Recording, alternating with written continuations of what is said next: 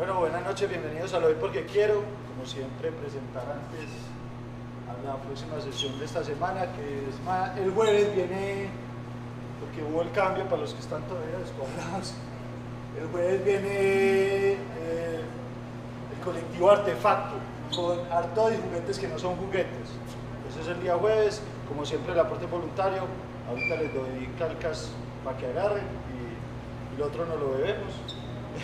Y hoy tenemos a la gran amiga de lo de hoy, Maritza Sánchez, con el ABC del Derecho De Autor para Bibliotecarios en América Latina. Le faltó decir que sí. Apertura en la era digital. Muchas gracias, Mari, y todo tuyo. Te lo voy a poner aquí. Bueno, muchas gracias. Ahí ya quedas para mí. Salud. Bueno, buenas noches.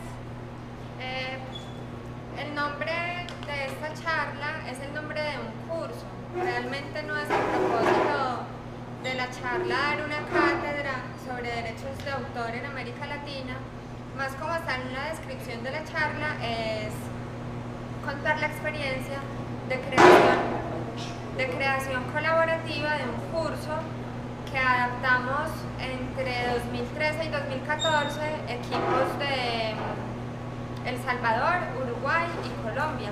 Ya les voy a contar un poco pues como más en detalle sobre esos equipos, sobre ese trabajo colaborativo y pues los voy a invitar a desarrollar un proceso de aprendizaje autoguiado en este curso que nosotros adaptamos de otro que ya existía, que se había desarrollado en Harvard y que nosotros cogimos gracias a una licencia de Creative Commons para darle un contexto más realista y más ubicado en el contexto latinoamericano, darle un contexto en un contexto. Bueno, aquí vemos como una de las carátulas de... ya sé qué voy a hacer.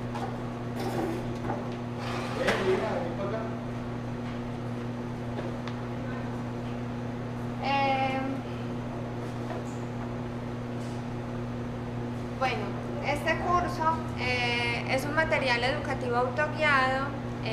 La idea es que cualquier persona en América Latina interesada en derechos de autor y en bibliotecas pueda acceder a un material que le dé un contexto básico sobre acceso abierto, que es bastante pues el énfasis de los grupos Creative Commons que ahorita les voy a nombrar, y pueda obtener unas herramientas generales que le aporten a su labor como bibliotecario.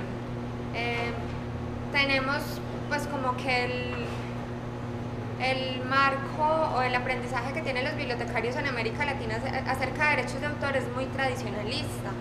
Es como la perspectiva restrictiva sobre lo que no se debe hacer, lo que no se puede compartir, y es contradictorio en el sentido de que muchos bibliotecarios están incurriendo pues como en delitos todos los días porque están haciendo uso indebido de un montón de materiales bibliográficos. Entonces nosotros desde Uruguay, Colombia y El Salvador decidimos unirnos, participar en unas convocatorias que otorgan financiamiento para crear recursos didácticos que puedan fortalecer la comprensión del derecho de autor en la era digital. Entonces, básicamente, el curso es un material autoguiado en el sentido de que cualquier persona desde cualquier lugar del mundo puede acceder a él y aprender lo que desee. Aprender sobre el módulo 1, el módulo 2, saltarse al módulo 4 si ya tiene, por ejemplo, no sé, el contexto internacional o el marco internacional ya lo entiende muy bien, puede seguir adelante.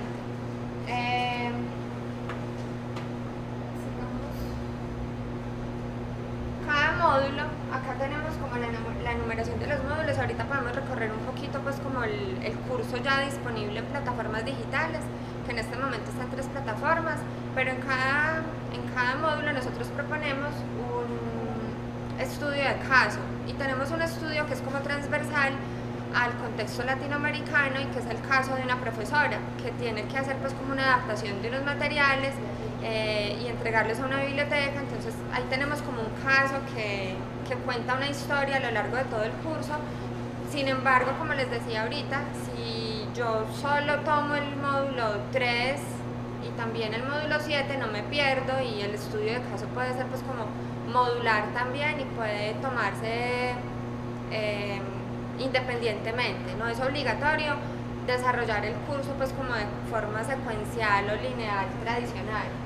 Está un objetivo de aprendizaje, está un contenido temático que ya es pues como el desarrollo tanto en texto pues y como en la teoría tradicional, con otros recursos adicionales que son videos, infográficos.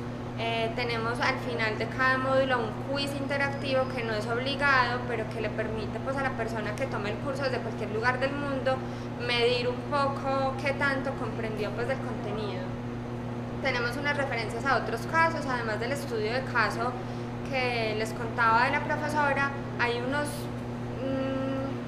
situaciones que realmente se presentaron en contextos de América Latina, de profesores que incurrieron en alguna falta al derecho de autor, por qué falencias puede tener esa legislación en ese país, de profesores que quieren crear recursos educativos abiertos y entregarlos a la biblioteca de su institución, pero la institución no tiene un marco normativo para ello.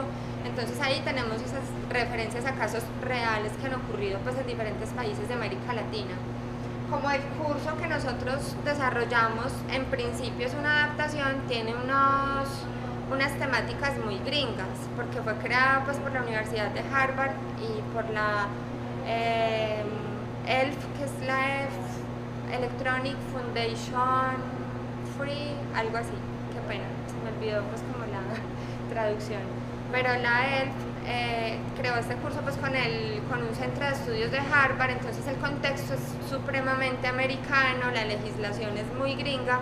Ahorita con Gabo hablábamos antes de la charla de la pertinencia de estudiar derecho primero en el país de origen o en el país en el que uno vaya a ejercer o en otro lado. Entonces pues yo soy comunicadora, pero me he hecho esa pregunta pues porque me interesan los derechos de autor, y por ejemplo este curso Gabo es un buen ejemplo de una perspectiva muy gringa y la legislación muy específica de este país y de este entorno.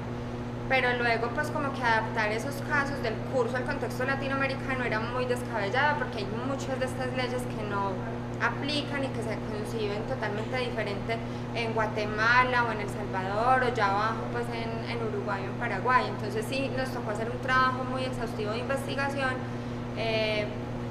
para determinar qué leyes están vigentes en nuestros países latinoamericanos y aislarnos un poquito pues como de ese contexto gringo.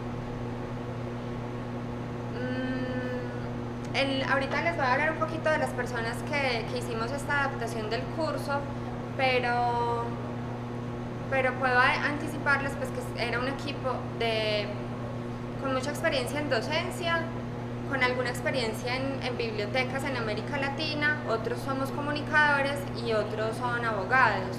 Entonces fue como un equipo interdisciplinario de El Salvador, de Uruguay y de Colombia el que pudo adaptar los contenidos. Es muy difícil que un curso abierto de esta naturaleza sea adaptado por una sola persona y por una sola persona con experiencia solamente pues en derecho o en educación.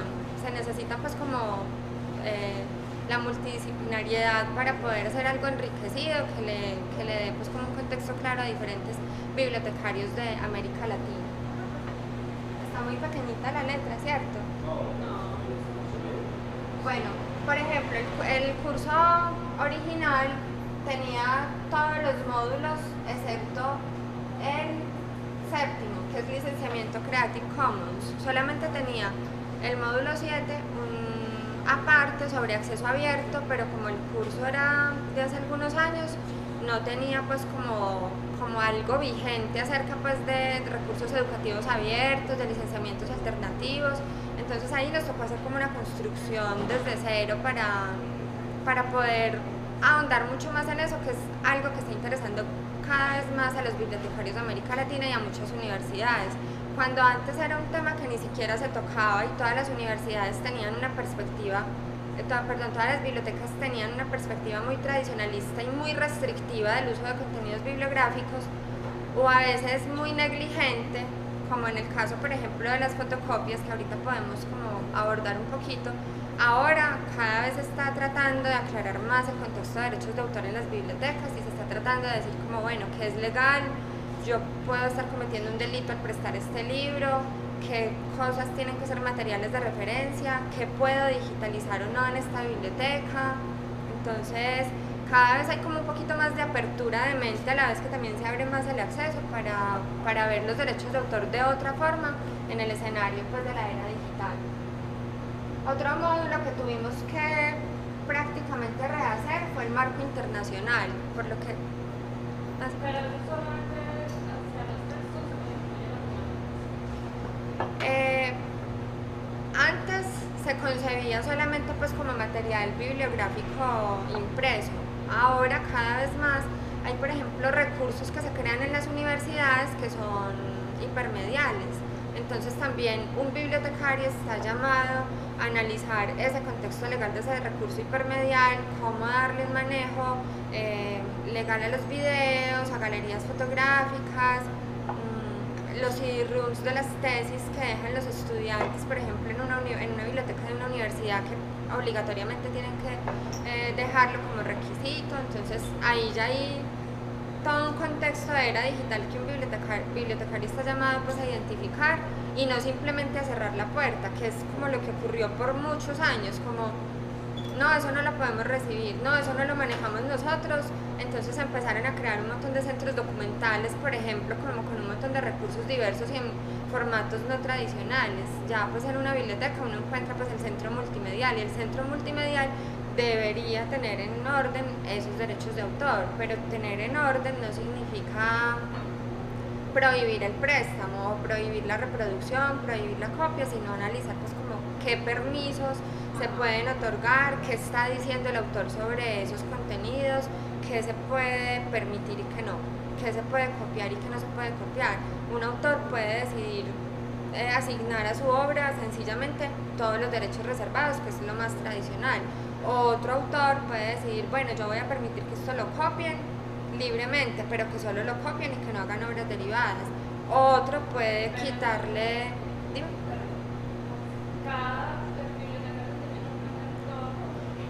El bibliotecario debe entender todas las alternativas.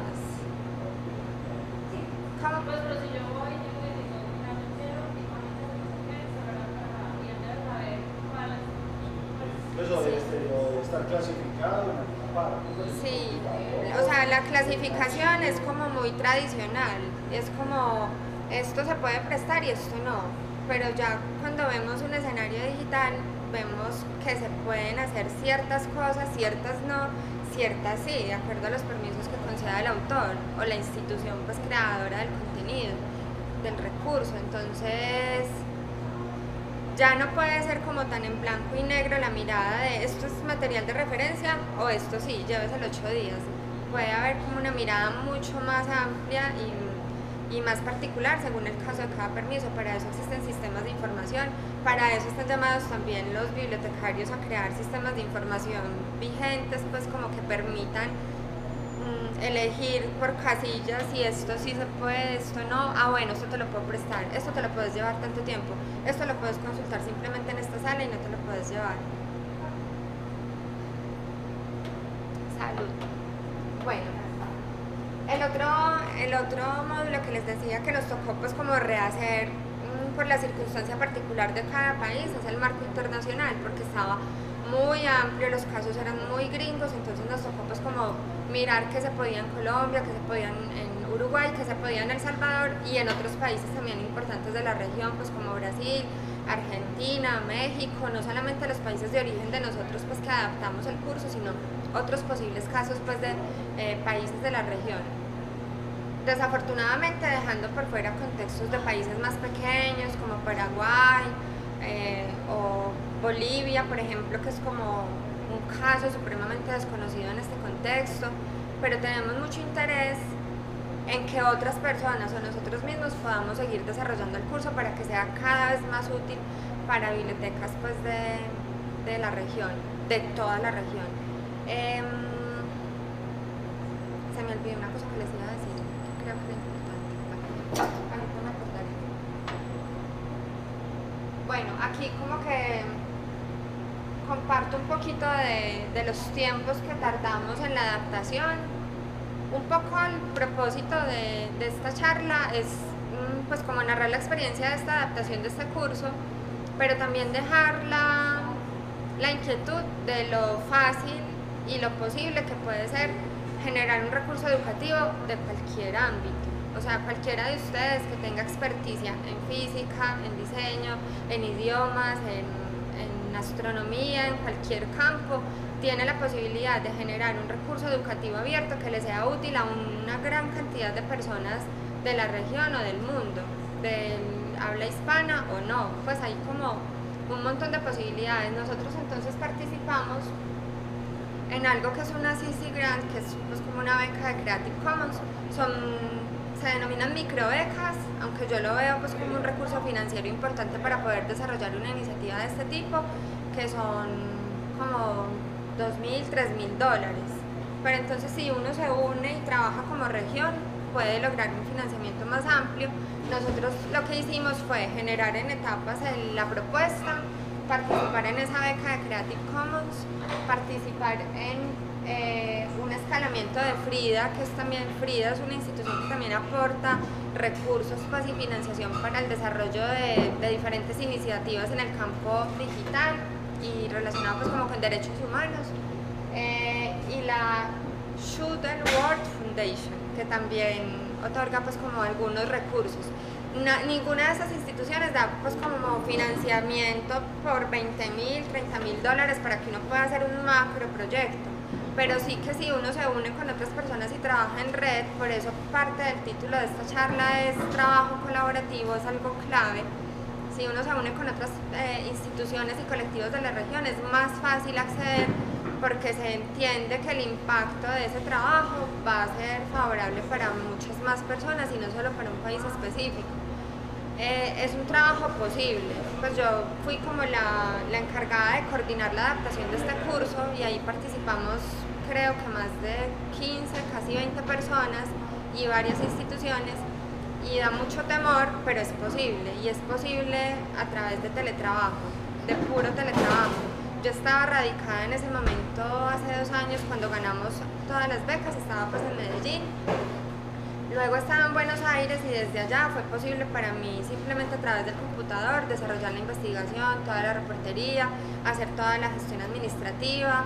Había un equipo con base en Bogotá, otras personas en El Salvador, otras personas en Montevideo, otras personas en Cali. Entonces es muy fácil hacerlo y parece muy loco, pero sí se puede crear un recurso educativo que sea interesante y útil para un montón de personas alrededor del mundo, trabajando en red. Eso es clave. Una sola persona, pues como una sola golondrina realmente no hace verano. O sea, yo sola nunca habría podido adaptar ese curso porque ahí hay traducción, hay generación de infográficos, hay investigación, hay revisión de legislaciones, hay redacción de contenidos, hay selección de materiales audiovisuales libres, pues como disponibles en otros lugares digitales.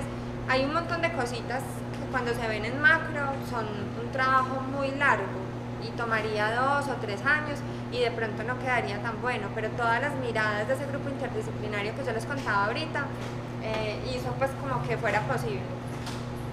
Primero trabajamos pues como en la identificación de esos recursos pues de financiación disponibles y en la formulación de los proyectos, que no es sencillo, pues hay como que revisar los formatos, los tiempos y hacerlo según las necesidades y las exigencias pues, de cada institución, y confiar en que todo se vaya a dar y le den a uno los recursos. Pues a nosotros por fortuna nos lo dieron.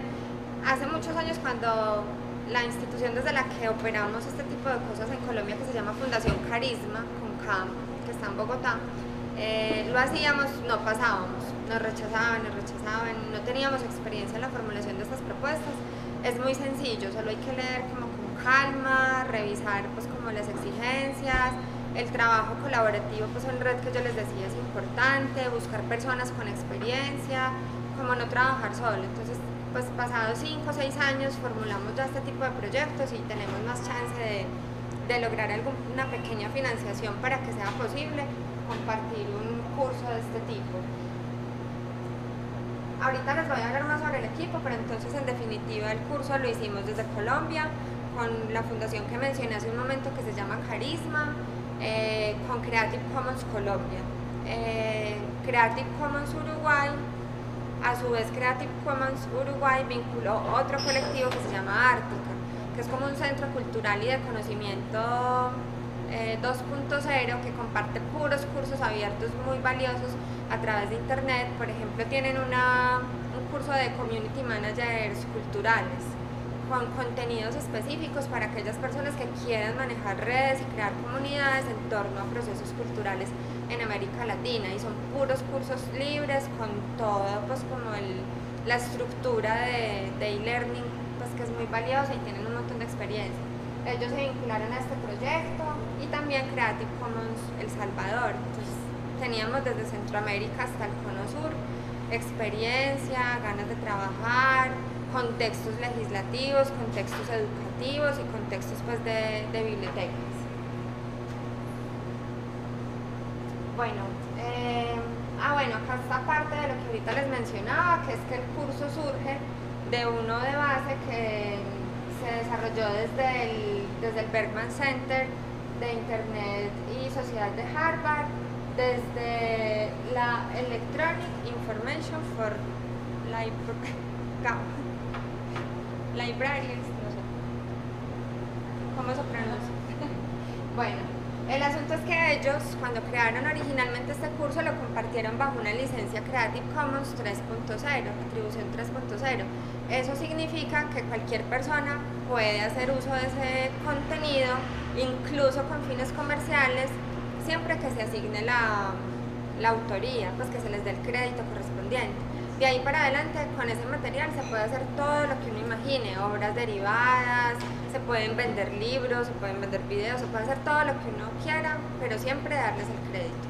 Nosotros lo tomamos, no vendemos el curso, simplemente accedimos a esas becas que les contaba anteriormente e hicimos la adaptación para el contexto de América Latina.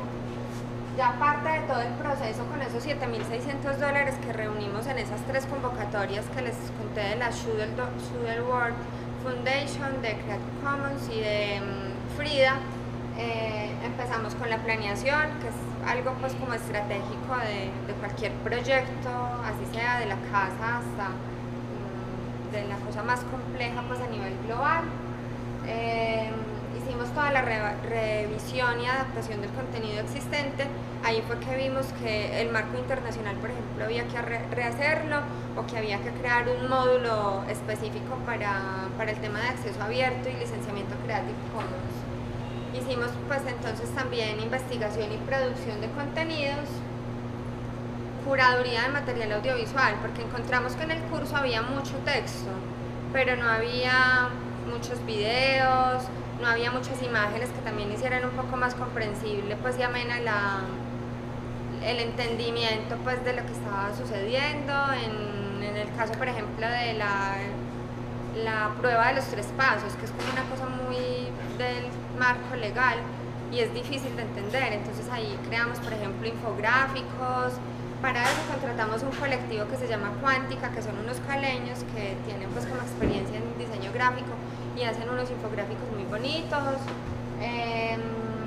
Bueno, después de que el curso estaba listo y fue revisado por la P2P University, que ahorita les voy a contar bien qué es, también ahorita ya les voy a contar que eso es una cosa muy bacana y es la plataforma original en la que compartimos el curso cuando ya estuvo listo.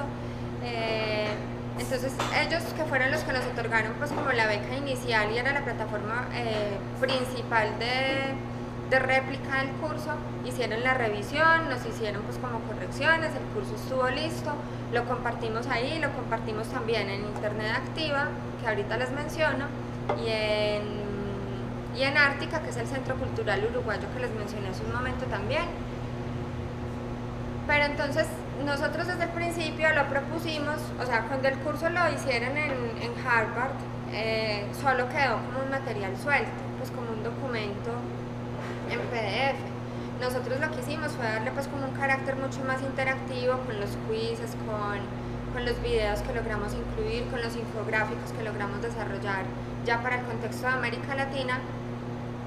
era posible simplemente subirlo a la P2P University, pero queríamos darle un carácter más cercano y de facilitación, por lo menos en un primer momento. El material ahora está disponible pues de forma autoguiada, cualquier persona puede disponer del curso pues y tomar los módulos como quiera, pero hicimos una etapa de facilitaciones entre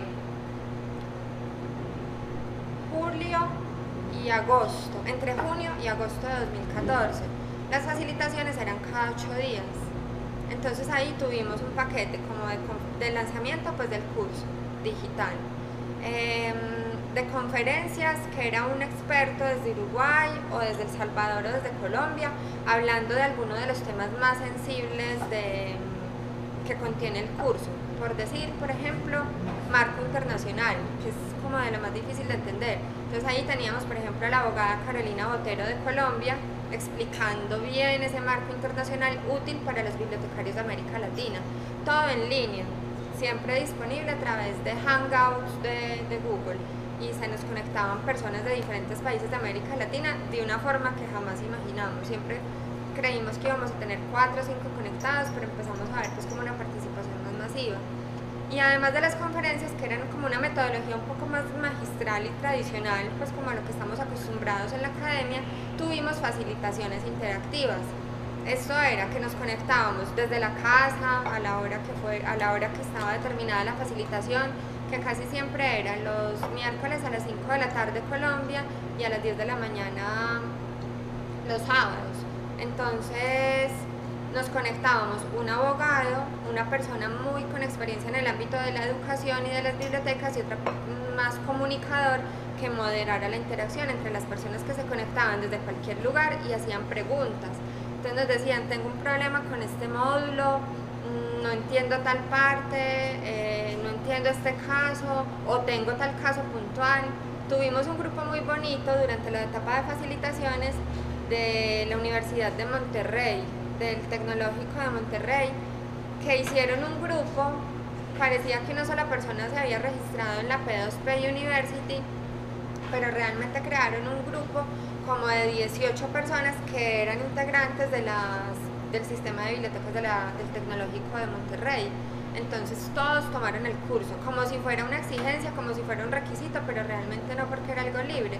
Pero ellos se pusieron de acuerdo para verse en la casa de uno tal día, en la casa de otro tal día, y participar en las facilitaciones, recorrer los módulos, ver los videos y ellos mismos desarrollar pues como su metodología de aprendizaje y de interacción. Tuvimos por último, además de las facilitaciones que fueron pues como los miércoles y sábados durante esos casi 3 meses, un taller en Colombia. Pues ya los recursos no nos permitían desarrollar como talleres presenciales en todos los 3 países, pero sí lo pudimos tener en Colombia, donde estábamos pues como el equipo más grande de Creative Commons Colombia, que de alguna forma lideró todo el proceso, y ahí conseguimos que nos prestaran una sala en la Universidad Javeriana en Bogotá, y fueron como más o menos 30 personas de diferentes instituciones. Era un taller de acceso libre, pero con previa inscripción. Lo difundimos pues como por medios sociales y logramos como la participación de bibliotecas comunitarias, bibliotecas de colegios, bibliotecas universitarias, Biblioteca Nacional, por ejemplo, también participó. Hubo una señora que se desplazó desde Valledupar para participar en ese taller presencial, que estaba tomando el curso ella sola pues en su casa y en su ciudad, pero se desplazó hasta Bogotá, logró que le coincidieran algunas vueltas y estuvo allá participando. Le evacuamos algunas dudas pues como sobre su caso puntual, porque los bibliotecarios tienen muchos líos y muchas dudas frente a este tema, porque reciben muy poca capacitación, y porque nos contaban, por ejemplo, en ese taller, para el caso de Colombia, que los tiran como solos en la biblioteca a que hagan lo que puedan, pues como a que desarrollen la gestión administrativa, hagan todo el tema de difusión de las novedades bibliográficas, pues como todo lo que puede involucrar el trabajo en una biblioteca lo hace una sola persona en esa biblioteca pública de Valledupar. Bueno, y la gestión administrativa que le hicimos desde Colombia para hacer los pagos pues a los diferentes proveedores, para recibir los dineros de las pequeñas becas que habíamos ganado y hacer como la gestión más inteligente. Hay algo de maquetación en la P2P University, que es una plataforma WordPress para la gestión de los módulos. Hay maquetación en Ártica, que es el Centro Cultural pues, uruguayo. Internet Activa, que es un proyecto colombiano, también montó pues el curso, entonces ahí hay algo de implementación web, también pues como que eso hace parte del proyecto y hay que contabilizar todos esos tiempos.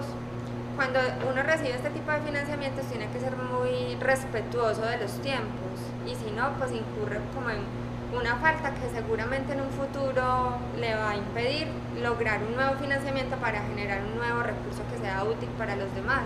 Entonces hay que ser súper juiciosos con esos tiempos, con la administración de los recursos.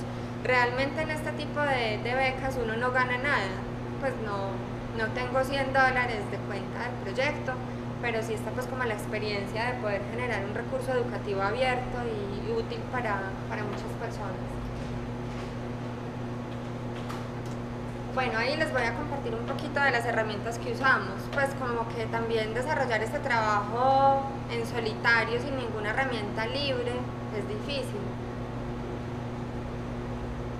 Pues como si estamos en 3 países distintos, hacerlo solamente por correo electrónico va a ser muy dispendioso, entonces nosotros echamos mano de todo lo que encontramos, tanto para el trabajo interno de los colectivos de El Salvador, de Colombia y de Uruguay, como para la experiencia de los usuarios que vayan a tomar en un futuro pues el curso. Entonces Google Drive fue muy útil en el contexto de edición en tiempo real de contenidos. Yo puedo estar editando el módulo 1 mientras están en El Salvador y en Uruguay también haciendo pues como edición y está todo el control de cambios de bueno, ¿quién dijo esta ley que no está vigente? Ya este convenio de Berna no aplica, estamos equivocados, ¿quién fue el que dijo eso? Tenemos que corregirlo, entonces ahí tenemos como un control de cambios como tipo Word, pero no tan cansón pues de enviar uno a uno, sino hacer un trabajo pues en simultánea, colaborativo. Tenemos esta herramienta Poll Daddy que es chévere para los quizzes, entonces le permite a uno generar como todas las preguntas y respuestas y al final medir quiénes respondieron correctamente. Pues es una experiencia individual, nosotros no lo medimos como facilitadores del curso, sino que si por ejemplo Andrew decide seguir el módulo 1, tomar el quiz, al final va a ver si se equivocó, no se equivocó, qué respuesta era la correcta, pero no es un tipo de evaluación pues cuantitativa que favorezca a los facilitadores del curso, sino simplemente pues voluntariamente a los que lo tomen. También obviamente pues los medios sociales digitales, nosotros cuando ya por fin el curso estuvo listo, difundimos toda la existencia del curso, pues la disponibilidad de este material autoguiado a través de Carisma, Creative Commons Uruguay, Colombia, El Salvador y Ártica, además de las entidades que nos dieron la financiación, que ayudaron también a difundir pues como que ya existía este material abierto a nivel global, como Creative Commons, que tiene miles de seguidores en Twitter, en Facebook, pues ya Creative Commons, digamos la organización global, no las regiones pues como nosotros. Shudelworld, Frida, ya ellos se encargan pues como de replicar esa disponibilidad del material. También por ahí nos hacían muchas preguntas y nosotros generábamos respuestas. ¿Cuándo era la facilitación? ¿O qué puedo hacer si me están demandando por tal razón? Pues ya nosotros podíamos ver casos particulares y tener un contacto inicial con personas que estuvieran tomando el curso, se tuvieran esas dudas. Etherpad colaborativo, que era chévere en el momento de las facilitaciones. Si por ejemplo teníamos a alguien conectado en Villa de Leyva, pero no tenía posibilidad de diadema y de webcam para conectarse pues al Hangout, que es una herramienta de Google a través de la cual nosotros hacíamos la facilitación, entonces ahí dejaban la pregunta consignada y en tiempo real va apareciendo lo que van escribiendo muchas personas desde cualquier punto, no tiene límite, simplemente resaltan un color pues como y en orden cronológico descendente lo que van escribiendo y era una herramienta muy útil en tiempo real para las facilitaciones que les cuento que eran los miércoles y sábados durante 3 meses.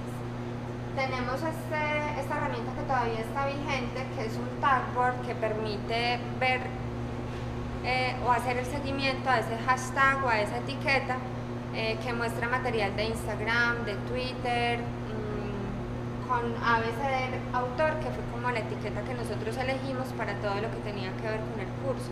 Todavía uno entra y hay algún material, aunque si uno entra a Twitter ve muchos más tweets antiguos sobre el tema. Como ya terminamos las facilitaciones en agosto, entonces este tagboard era muy útil durante esos meses, pero ahora no lo es tanto porque no recupera pues como con antigüedad de meses.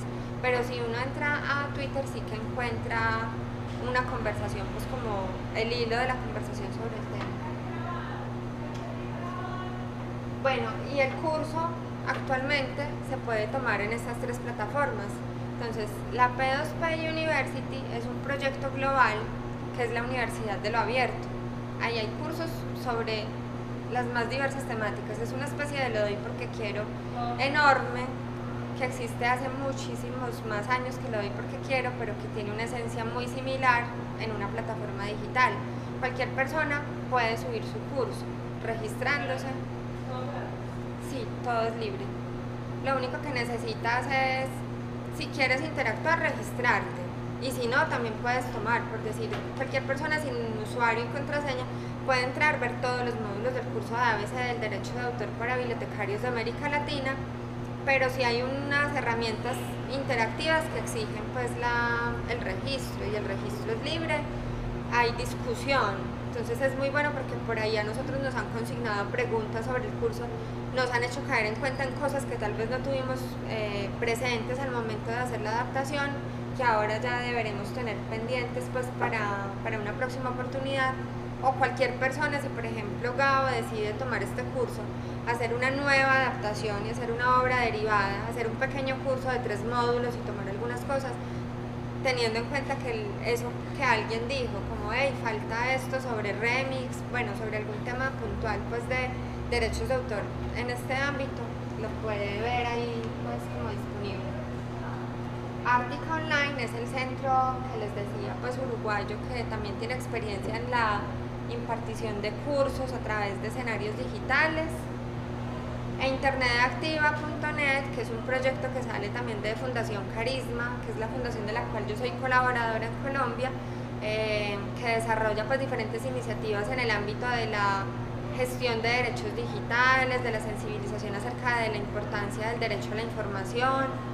Internet Activa desarrolló un primer curso sobre derechos de autor como para ciudadanos, como derechos de autor para activismo en plataformas digitales, y ya después montó este curso. Los 3 están entrelazados, pues como que si un material, un recurso por ejemplo no está completo en Internet Activa, redirige a P2PU y ahí se puede ver completo pues como el módulo o el video, dependiendo como de las características de cada una de las plataformas. Esta presentación la vas a compartir en la página de Facebook y en Twitter, ¿cierto? Está libre. No, claro, está libre. Y ahí están los... No, total. Y ahí cada imagen pues tiene los enlaces correspondientes para que puedan, pues para que no tengan que tomar nota si están interesados en tomar el curso. Derivado del curso, como hay muchas personas muy tradicionales que no están dispuestas a tomar un módulo y el otro, y a ver el video y hacer el quiz, entonces adaptamos todo el material. Realmente los que más trabajaron en este ebook fueron los compañeros uruguayos, que tienen mucha experiencia en generación de ebooks desde hace mucho tiempo, antes de que los ebooks se pusieran de moda, que son los mismos del centro de Artica Online. Entonces ellos crearon o adaptaron el material a un ebook que es descargable por cualquier persona, totalmente libre, incluso con un ánimo comercial. Si alguno de ustedes quiere descargar este libro, hacer una impresión y venderlo, lo puede hacer perfectamente. No tiene mucha sintonía con el espíritu colaborativo de todo el tema, pero es uno de los permisos pues que es como a libre albedrío y es una de las posibilidades. Pero en general está disponible para que cualquiera haga uso libre de este material, lo incluya en sus bibliotecas digitales o lo imprima para bibliotecas comunitarias, para centros culturales, lo distribuya a sus alumnos. lo que necesiten. Y ahí está como recopilado todo el material teórico y pues que es posible imprimir como fotografías y enlaces relacionados pues, con las diferentes temáticas. Ahí está un poco la explicación de la licencia, que permite que nosotros tomemos el curso original en inglés, que es una licencia de atribución. Ahora, cuando empezamos era 3.0, ya se llama 4.0, pero es la misma licencia, que permite copiar y redistribuir libremente el material, que es lo que les explicaba hace un momento, realizar incluso obras derivadas, que también lo mencioné ahora, que si alguien quiere coger solo un módulo, incluir nuevos elementos, que fue lo que nosotros básicamente hicimos con el curso adaptado al contexto de América Latina. Y si la única exigencia de este tipo de licencia Creative Commons es citar adecuadamente los autores originales. Entonces, si alguien toma este curso hoy para cualquier fin, incluso comercial, deberá citar al Centro Bergman de Harvard y pues como a los creadores originales que nosotros tenemos allí enunciados, y a nosotros pues como personas o colectivos que adaptamos este recurso finalmente. Por último, les quiero mostrar un poquito el equipo.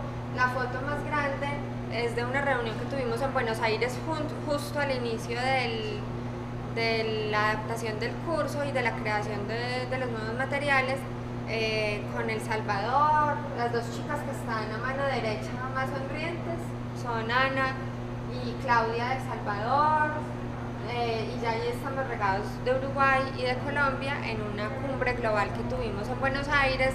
Coincidimos, no fue con recursos del curso pues, o de la financiación que obtuvimos, sino de otra cumbre que había relacionada pues, como con Creative Commons.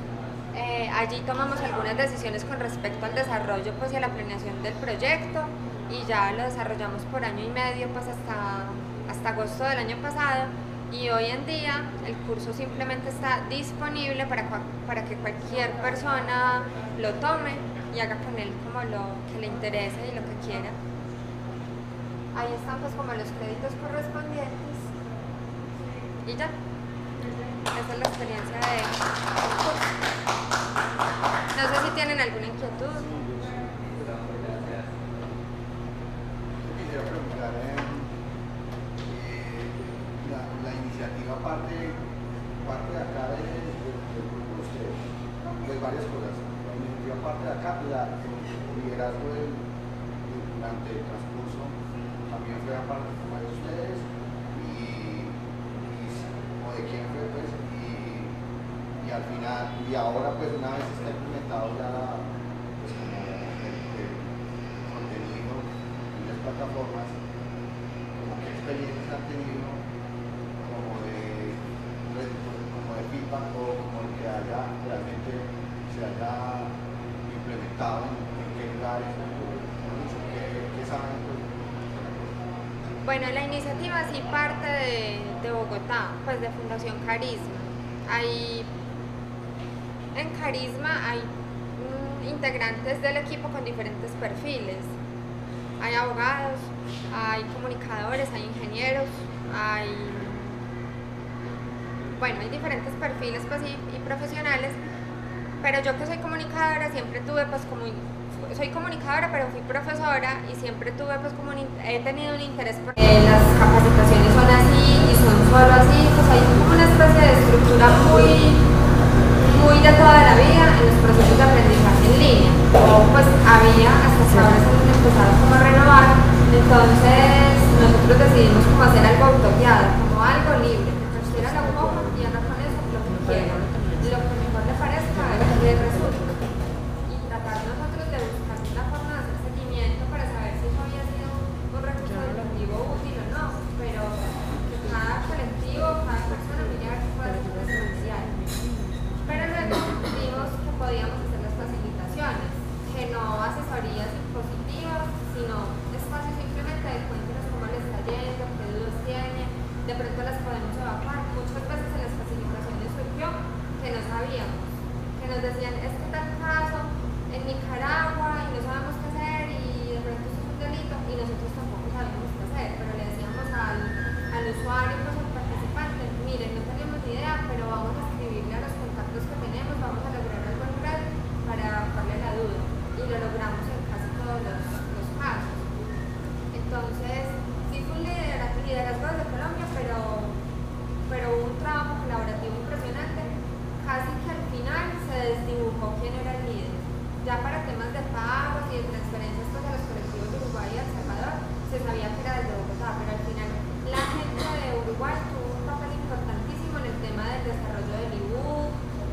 presentación del curso en Ártica. Los de El Salvador trabajaban directamente con bibliotecas y tenían mucha experiencia con bibliotecarios y nos enriquecieron mucho en ese léxico de ellos. Entonces fue una cosa pues como muy compartida en general. Y no me acuerdo más cosas.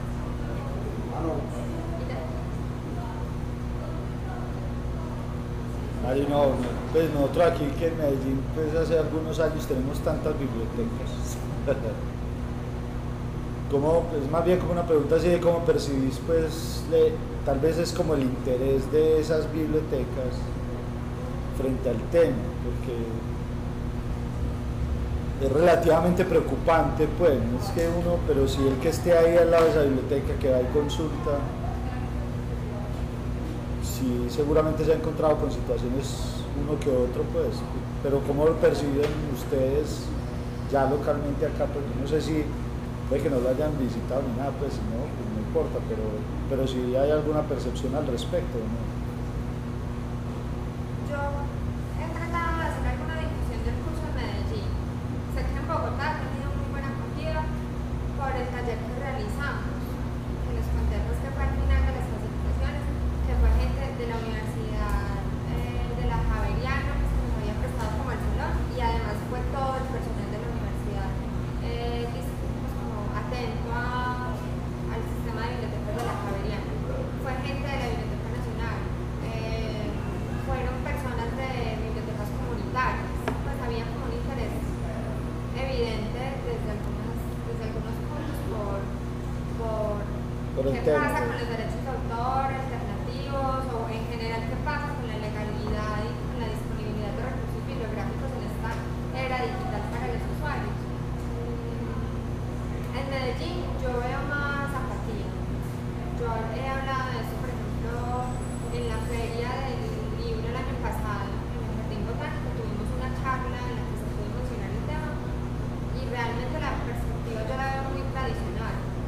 Hace poco estaba construyendo un informe sobre un tema que a mí me parece mucho, que es como la libertad de la copia, o pues qué pasa con la libre copia, o qué se restringe. Entonces estaba construyendo un artículo, un informe para Universo Centro, muy a partir también de un caso uruguayo, que es como otro tema, pero vi, por ejemplo, entrevistando a la directora del sistema de bibliotecas de la Universidad de Antioquia, que no le importa, pues que es una perspectiva profundamente tradicional. Es como, esto es así, se ha hecho así toda la vida y así se seguirá haciendo, y más bien no hablemos de eso.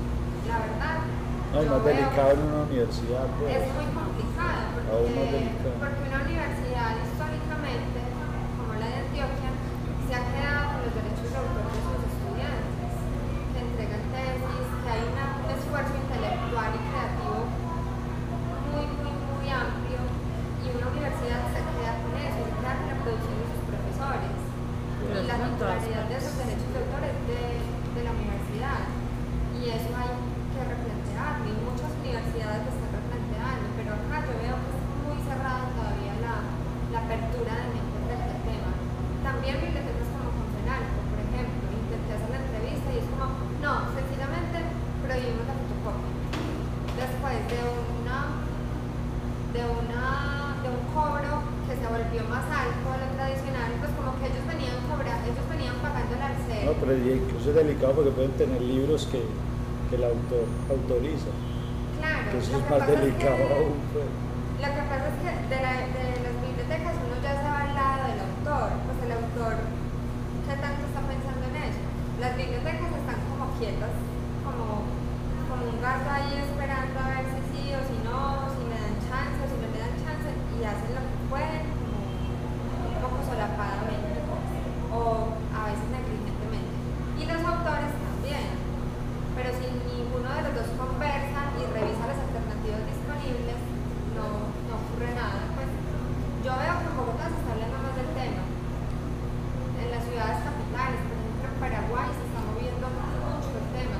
En El Salvador, con los que trabajamos, en Uruguay ni hablar. En Uruguay pasó pues lo que derivó ese artículo que yo quise escribir para Universo Centro, que fue una batida a las fotocopiadoras que circundan la Facultad de Derecho de la Universidad de la República Oriental de Uruguay. Encarcelaron fotocopiadoras fotocopiadores, que venían haciendo eso toda la vida No. normalmente, como si nada, los empezaron a procesar por lavado de activos y por enriquecimiento ilícito. Y en este momento están siendo procesados, no están en la cárcel, pues solo los dejaron retenidos por un día, pero están siendo procesados. Si vos como fotocopiador en este momento de Montevideo que estás siendo procesado incurrís en otra falta alguna, por cualquier otra cosa, se te va muy hondo porque ya tenés un antecedente. Y lo que has hecho toda la vida es fotocopiar al frente de una facultad de Derecho. ¿Qué es una facultad universitaria sin el servicio de fotocopias? Entonces allá se está empezando a mover el tema gracias a ese operativo y bueno, es como un poco un golpe de suerte que se esté moviendo el tema, pero es una pequeña desgracia pues, para la familia que tiene el servicio de fotocopiados. Pero acá ni es.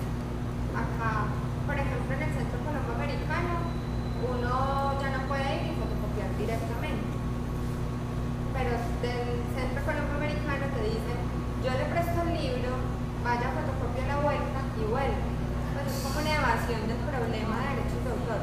Como vaya, hágale, yo sigo haciendo lo que he estado haciendo toda la vida y no pienso en esas cosas. Y esos temas hay que organizarlos, hay que revisar las alternativas legales, no las alternativas de piratería y de dañar al, pues como de lesionar al autor, sino las alternativas que tengo disponibles. En ese sentido, yo tengo dos preguntas. La primera, ¿qué tan diferente es la legislación frente a los derechos de autor en todos los países de Latinoamérica? Y la segunda es, digamos, si bien controlar, por ejemplo, la reproducción y distribución de trabajos de grado, de libros, de lo que sea, porque es una cosa muy complicada, por ejemplo, en las universidades. ¿Cómo enfrentar, o sea, más bien, va direccionado en ellos? Eso es manejarlo, es difícil, pero de pronto educar al que fotocopia en dar esos derechos de autor en lo que vaya, ¿qué tan fácil es esa alternativa, por ejemplo? Esa alternativa sobre lo último que decís es largo, ¿cierto? Es un camino largo, pero es un camino necesario. Siempre será mejor alfabetizar, generar inquietud, curiosidad sobre el tema, que tocarlo. Por eso a nosotros nos interesamos y afortunadamente encontramos eco en Uruguay, en El Salvador y luego colectivos similares nos decían, ay, nosotros cómo nos vinculamos y nosotros les hacíamos preguntas para tratar de abarcar muchos de esos contextos legales también en ese curso, así no fuera del Salvador, de Uruguay o de Colombia, pero siempre va a ser mucho más útil generar la curiosidad, la inquietud y el conocimiento sobre ese tema que taparlo y que echarle pues como arena encima, que es lo que están haciendo muchos, no solamente en Colombia. Y sobre eso, sobre las legislaciones, es algo transversal, muy en pañales. O sea, hay países que nos llevan ya un trecho largo, por ejemplo Brasil o Chile, están discutiendo muy fuertemente temas de propiedad intelectual y de derechos de autor, reformando legislaciones. En Colombia vemos una ley Lleras, por ejemplo, en una fase 1, ahora una fase 2, que tiende a empeorar, pues como a ser más restrictivo el campo de la circulación de conocimiento y de información. Y no solo Colombia, pues hay otros países que están en las mismas, hay unos países que tienen una perspectiva supremamente cerrada frente a las posibilidades de Internet, las posibilidades de circulación de información, de aprendizaje colaborativo, terrible, pero México, Perú, pues ni hablo del tema, un poco Guatemala, pero Chile y Brasil, impresionante. Y Argentina dando mucho la pelea, por ejemplo, Argentina y Uruguay dando mucho la pelea, hablan del tema por lo menos. ¿Qué pasa en Colombia? Los bibliotecarios miran por otra parte, pues en serio, como no nos importa, muchos, ¿cierto? No estoy generalizando, pero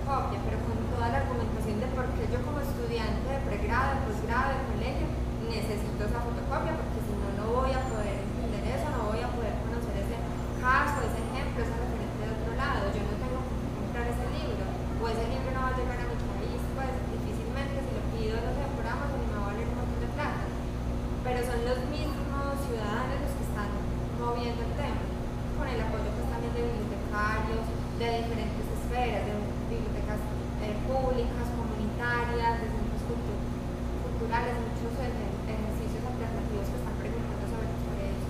Pero Colombia no, El Salvador difícilmente. Y Uruguay sí es como el que nos lleva un poquito más de trecho.